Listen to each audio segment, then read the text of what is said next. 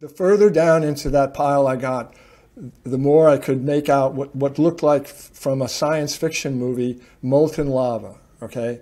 And it was way down deeper inside this nightmare, but it was bright orange and moving like you would see in a volcano eruption in a movie.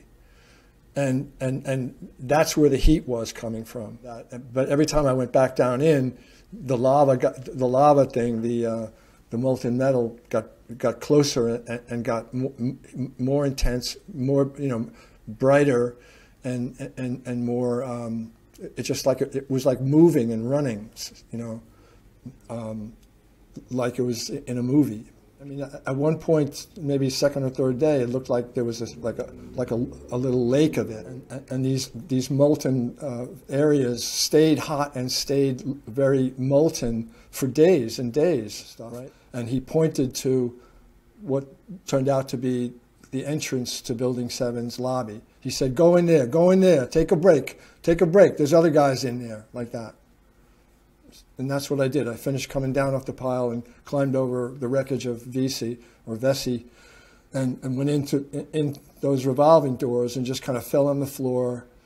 There were other guys in there doing the same thing I was, just shaking their heads and spitting out poison and trying to get their lungs back together again, as I was. And I was on the floor. These battalion chiefs come in through the revolving doors. There was 3 of them. They had the white helmets. I didn't get any IDs off them. But as soon as they stepped inside, what stepped in behind them were these 2 people in black with black ski masks on, and Uzis. And the Uzis were hanging off their necks. And I don't know what they were or who they were, but the battalion chiefs started yelling at us, right? Ordering us to get out of this building, get out of this building. They're going to pull the building. Everybody out now. And they ordered us back out.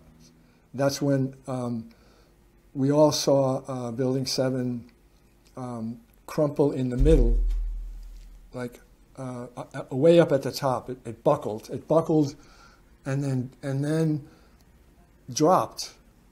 And it dropped like it was made out of feathers, right?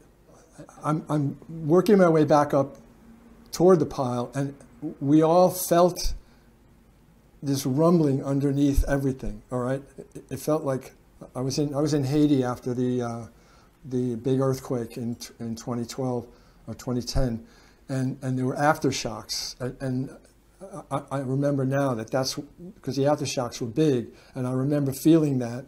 Like it was like freight trains underneath the earth, shaking the pile, even shaking me, right?